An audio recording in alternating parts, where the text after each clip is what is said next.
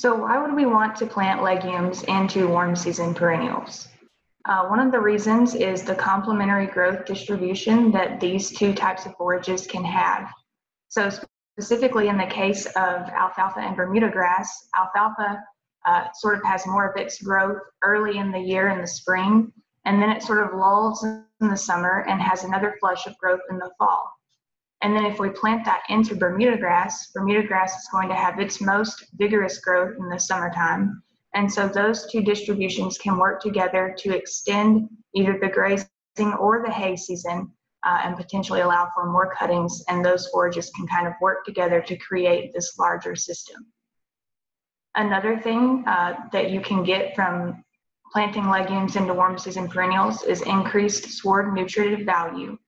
So using legumes will increase the nutritive value because legumes tend to have higher digestibility and crude protein than our warm season perennial grasses, and incorporating those will increase the overall quality of the sward.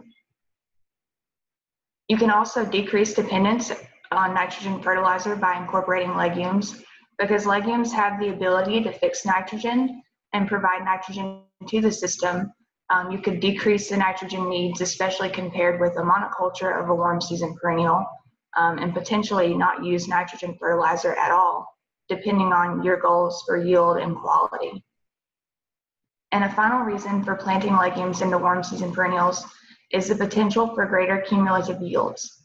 So back to the example with the alfalfa and Bermuda grass, if we can potentially get an extra cutting either early in the year or late in the year, over time and depending on how long the stand persists, we could see greater cumulative yields from these mixed stands than compared to a grass monoculture.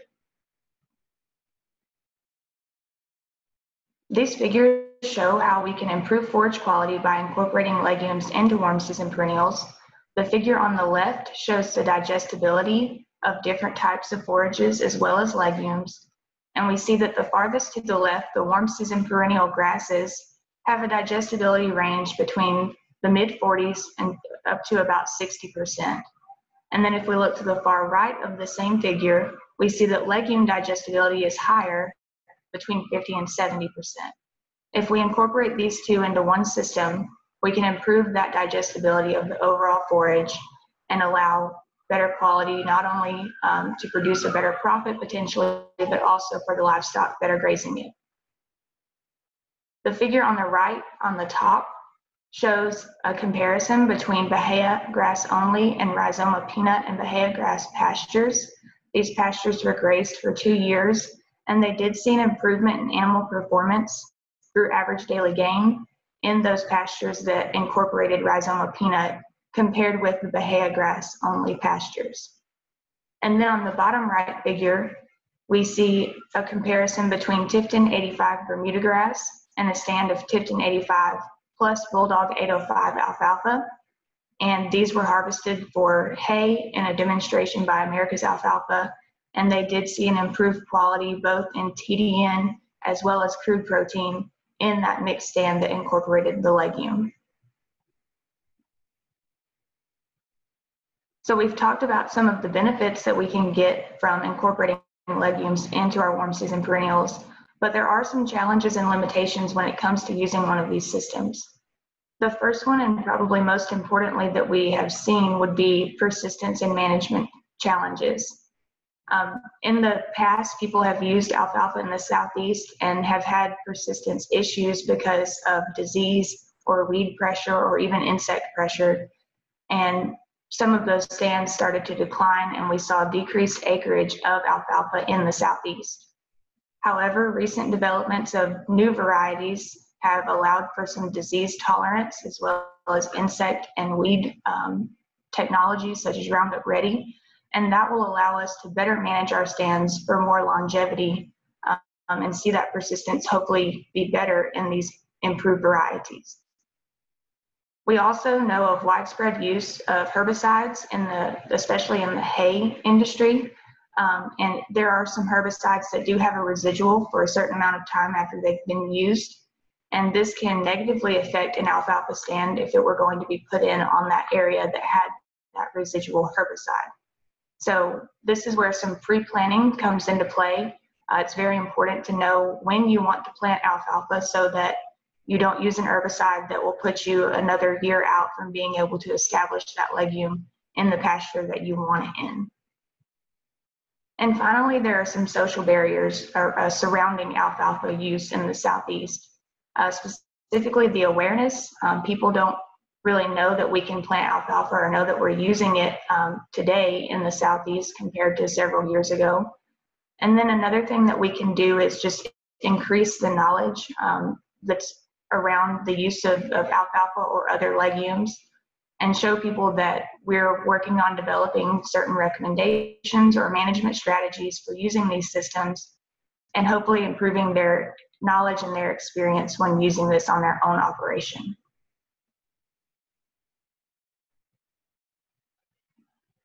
So we've talked about some of the opportunities and the challenges that we could see with these systems, and now I'm going to move into talking about some specific examples that we could use in the Southeast. The first system I want to talk about is alfalfa and Bermuda grass. I mentioned this is what my doctoral research focuses on, and I'm very interested in the topic. I'm curious to see what we find with our research and how this continues throughout the Southeast. In this figure, we can see that complementary growth distribution that I mentioned. Bermuda grass with its heavier growth during the summer months, especially in June, July, and then the alfalfa growing earlier in the year, April and May, and then a little bit later into the year. And so if we were to overlap those growth distributions on top of one another, we see how we could extend that grazing or hay season and potentially get those benefits from incorporating that legume into the system. The first benefit that we can get from using alfalfa and Bermuda grass is to grow your own nitrogen. Again, we know that alfalfa is a legume that can provide nitrogen and use it in the system, and so potentially reducing those nitrogen inputs that you might see specifically in a Bermuda grass monoculture. Increasing quality by 30 or more RFQ points. So relative forage quality is a way that we test and standardize our hay so we can compare it to other samples. And improving that quality or increasing those RFQ points not only can lead to better profits for hay production, but also increased animal performance with that increased quality. The mixed alfalfa and Bermuda grass hay can make an excellent supplemental feed or cash crop. If you have a specific market for mixed hay or even majority alfalfa hay, you can market that to people who are looking for that specific quality and that specific type of hay. But also, when we think about feeding hay throughout the winter, a lot of times we have to supplement that hay with grains or other things to improve the quality of their diet. If this hay already has a good quality, we might be able to reduce the amount of supplement that we would use in addition to hay throughout the wintertime. Incorporating alfalfa and Bermuda grass allows for faster drying and clean harvest. This is compared to alfalfa stands as a monoculture, specifically for hay production. Alfalfa is very hard to dry down, and in the Southeast, we know we have a hard time getting most of our hay dried down, making sure that we have some dry days in the summer to do that. And so incorporating alfalfa and Bermuda grass together sort of lifts that alfalfa up, creates kind of a structure for that alfalfa and Bermuda grass to dry together, and then to harvest cleaner, so less leaf shatter or leaf loss in that alfalfa when it's incorporated with Bermuda grass. And then if all else fails in this system, you still have your Bermuda grass. So there can be stand failure, and we'll talk about some reasons that that might result, but you're not going to kill your Bermuda grass by putting alfalfa into it, even if you don't get the longevity out of the stand that you're looking for. So let's talk about how to establish alfalfa into Bermuda grass. And specifically, we're talking about interseeding into an already established Bermuda grass stand. So in the fall of the year, you would want to clip Bermuda grass very short and then induce dormancy. Glyphosate can be used to do that and induce that dormancy, and won't have a negative effect on Bermuda grass in the following season if it's used at the recommended rate.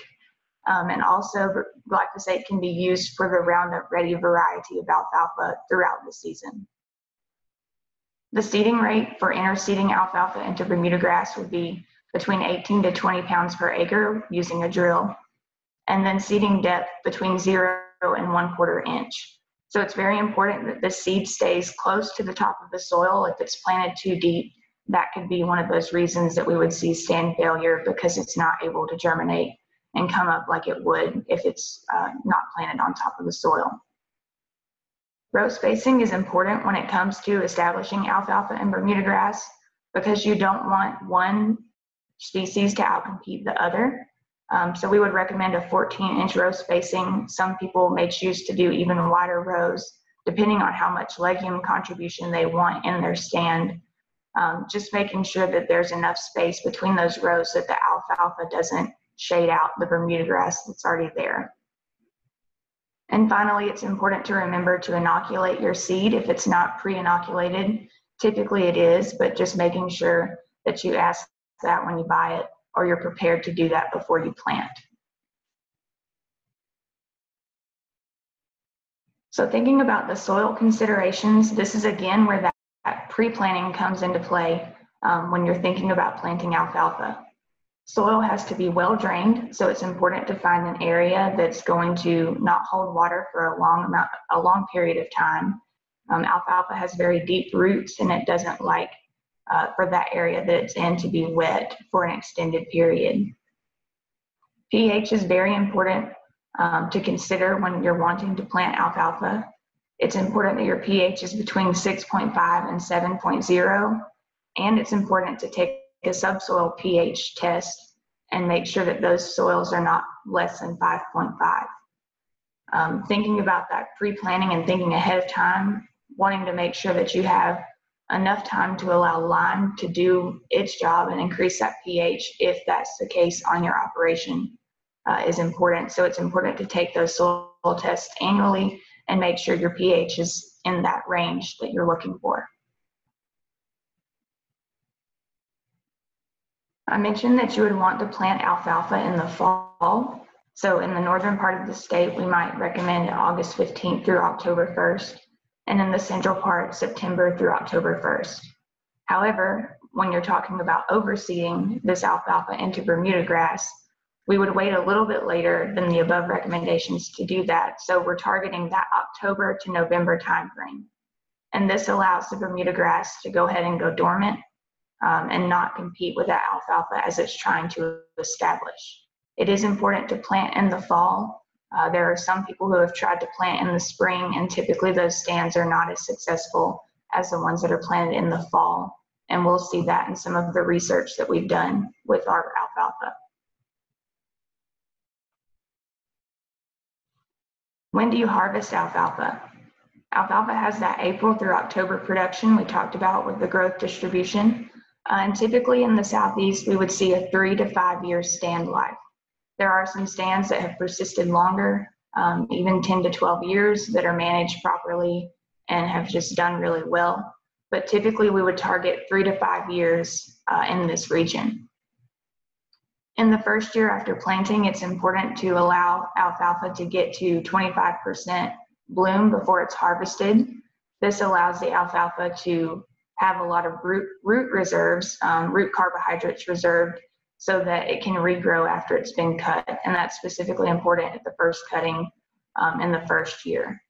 And then after that, your typical cuttings would be at 1/10 bloom. And so 1/10 is a little bit of an arbitrary number, but once you start seeing any flowers start to pop on that alfalfa, that's when you need to be ready to harvest. And typically you would harvest on a 28 to 35 day cutting interval at a 2 to 4 inch cutting height.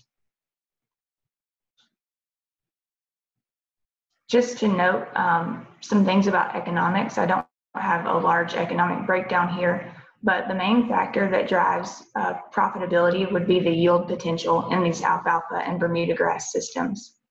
So of course it's going to depend on the variety that you choose, the environment that you have, as well as your management strategies. And it's going to be variable over the life of the stand. So you might not see the yields take off in the first or second year, but maybe in the third year you really start to see that yield potential increase in that alfalfa, and over time that could lead to those greater cumulative yields that we talked about by using this legume in this system. So yield potential is going to be the primary determinant of profitability. If you can get those greater yields over time, you're more likely to have that profit by using alfalfa and Bermuda grass. If you're interested in looking at an alfalfa establishment budget, Chris Pravat at the University of Florida did put one together. You can go into that link and we can provide that to you. And you can enter your cost and see if it would be profitable for your operation to establish alfalfa. So I'm going to move into some of the research that we've done with alfalfa and Bermuda grass. This first project looks at this mixture for use in baleage production. This project was completed in Tifton, Georgia. It was planted in the spring. They had Tifton 85 Bermuda grass plots, and they interseeded those with Bulldog 805 alfalfa. This is an alfalfa that is adapted more to the south, that has a fall dormancy that allows it to thrive better in our climate. The Tifton 85 alone received 75 pounds of nitrogen per acre 4 times per year, so it was fertilized like a typical hay setting might be. And both the monoculture and the mixture were harvested for baleage, harvested at 10% bloom on that targeted 28 to 35 day interval, and wilted to 40 to 60% moisture to make baleage throughout the summer. The conclusions from this study were that the Tifton 85 alfalfa mixture provided harvestable forage both earlier in the spring and later in the fall, which contributed to a greater cumulative yield over the 3 years of the study in that mixture. They also saw improved quality through greater crude protein and digestibility values, and the system shows that we would have the option to make baleage or hay throughout the growing season, or a combination of both if you have the equipment to do that. And so during the months that you might not be able to dry down that mixture as well, you would have the option to make it into baleage, and then maybe in the summer months have the option to make hay. So there are several different things that you can do with this mixture. The next study I'm going to talk about is my specific research project, and it's being done in several states at several locations with several other grad students working on it. So it's multi-location. It's a small plot study. As you can see in the picture, there are small plots there that are harvested. We used grazing tolerant varieties. The Bulldog 505 was used at the northern locations, and the Bulldog 805 was used at the southern locations in each state. And so we were evaluating the effects of harvest height and frequency on the alfalfa and Bermuda grass mixture. This figure shows data from the first year of our project. It shows the 4 different locations, and we saw that typically yields were greater in those stands that were harvested every 4 or every 6 weeks. So making sure you're still falling in that 28 to 35 day range is going to produce the greatest yields in this mixture. This next slide is going to have several figures on it. We're overall looking kind of at a trend in the different components of the stand, so looking at the different colors that show up on each figure. So this first figure is data from the Crossville location, so the northern Alabama location. This was planted in the spring, and you see that the alfalfa really didn't contribute much throughout the year. So that stand was not successful. It was planted in the spring because of a residual herbicide issue, and we see that based on the results of this, we would not want to recommend planting in the spring. The Watkinsville location is the northern location in Georgia. You can see they had a much stronger stand of Bermuda grass and some alfalfa early in the year, but their alfalfa did kind of peter out towards the end of the season. In Tifton, we had another spring planted location. This is the southern Georgia location. another strong stand of Bermuda grass, and their alfalfa did contribute a little bit more than that Watkinsville location. And overall, not a lot of weed pressure in those two locations compared especially to Crossville. The final location is the Southern Alabama location, or Central Alabama location in Shorter. And you can see that the percentage of alfalfa in that stand was much more than some of the other locations. This was planted in the fall. We did have some weed pressure and not as much Bermuda grass in the stand. We actually saw a lot of crabgrass in this situation. So that would be a consideration that you would want to look at when thinking about planting something that you can use herbicides on. So the Roundup Ready could have been a technology that we could have used here to possibly get rid of maybe that crabgrass component in that stand. So the main point of these four figures is that there is huge site-to-site variation.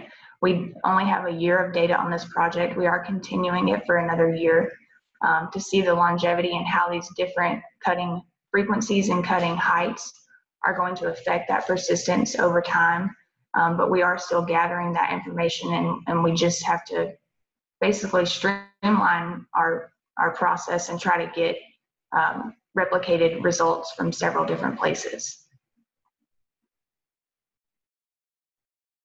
So now that we've talked about alfalfa and Bermuda grass, we're going to move into the perennial peanut and Bahia grass system. Rhizoma peanut, known as perennial peanut, is well adapted to Florida. It's a warm season perennial legume, so different from alfalfa in that it's a warm season versus a cool season legume. And it has the potential to spread when strip planted into grass pastures. So this would be sort of the mirror system of alfalfa and Bermuda grass, but used further south in those Bahia grass paddocks. Rhizoma peanut does have to be strip planted, so it can't be interseeded like we would see in the alfalfa system. It must be sprigged because it has rhizomes, similar to what you would see with the Bermuda grass that needs to be sprigged. And so this increases the establishment time for these stands. So you can't use that rhizoma peanut in the first year like you could in alfalfa and Bermuda grass stand. And it also increases the cost of establishment because of the specialized equipment that it takes to sprig that rhizoma peanut. You can reduce the establishment cost, however, by strip planting compared to a pure stand. So basically cut those costs in half by only planting half of the area that you have in rhizoma peanut. The grass strips can be used for hay production while the rhizoma peanut establishes. So it's important, if you want to strip plant, that you leave those grass strips wide enough that you can get your hay equipment through there, and you can at least use part of that land while the establishment process is taking place, but it does limit your overall land use during that time frame. It is a lower input system than alfalfa and Bermuda grass. Alfalfa requires very intensive management when it comes to weed and insect pests and fertility, and this system doesn't require that level of input. Just to give you a look at the strip planting process for rhizoma peanut, we see in this figure on the top left that strips have gone in and been sprayed with an herbicide to kill off any grass that's in that area. And then if we move to the top picture on the right, we see the sprig digger as well as the sprig planter. That would be the equipment that would be used to plant this rhizoma peanut. And then we move down to the bottom pictures and we see where rhizoma peanut has been established in the first year in those strips and where it's starting to fill in those pasture areas and then being grazed by cattle. So it does take a little bit longer again than that alfalfa and Bermuda grass mixture.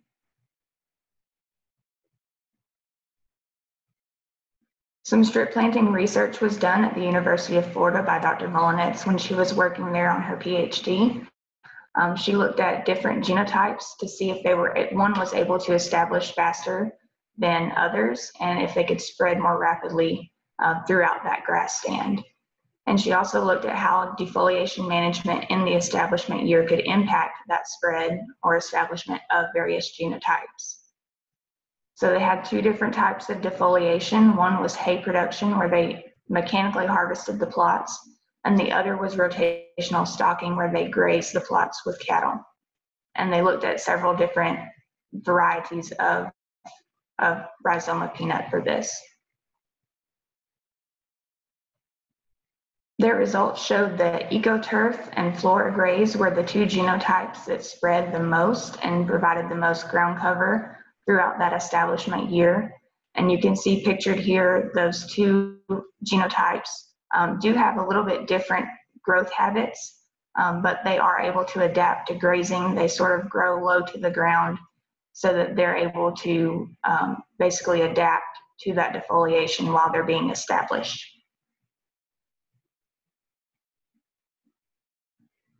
She saw the same, again, those varieties that were able to be defoliated that spread better, but did see a difference in the grazing versus the hay defoliation. So she saw that the hay systems had more spread than those that were grazed.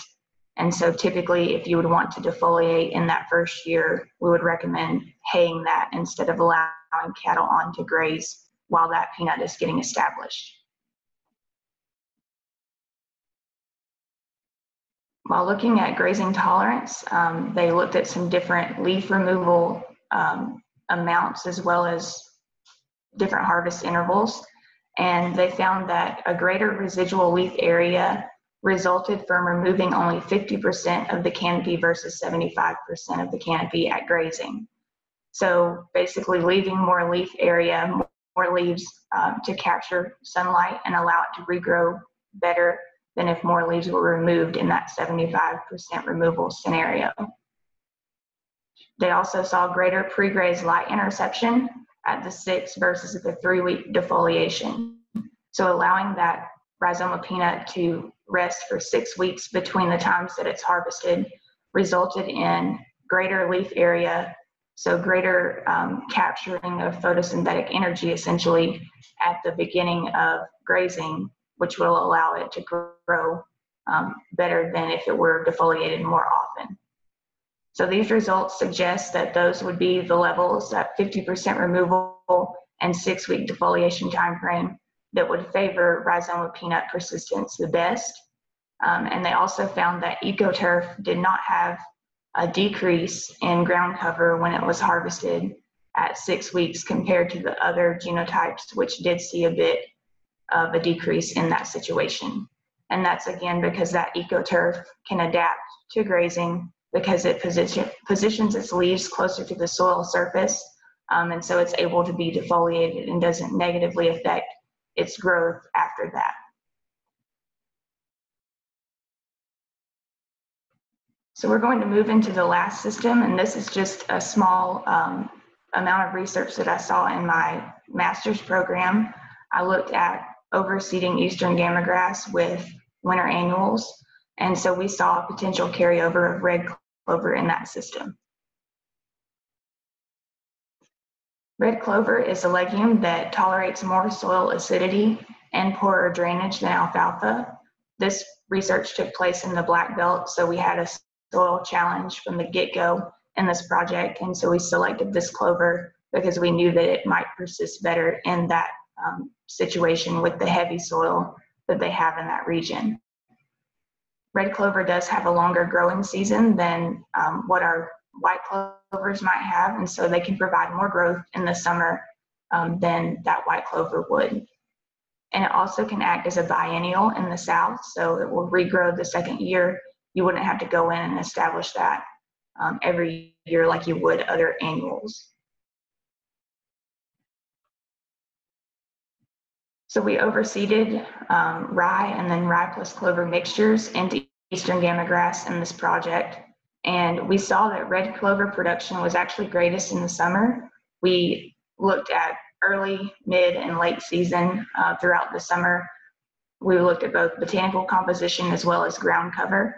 The figure shows that the ground cover of eastern gamagrass, obviously during that transition time from spring into summer, the gamagrass increased. But we also saw that slight increase in the clover into those summer months. So there was a carryover of that into June and even some in July. And so that ground cover is what you would see when you're looking out into that stand. But also when we looked at botanical composition, we found that red clover composed 25% of the stand by weight.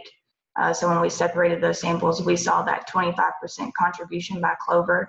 And so that's a pretty good contribution that could provide those increased nutritive value as well as nitrogen effects to that warm season perennial grass.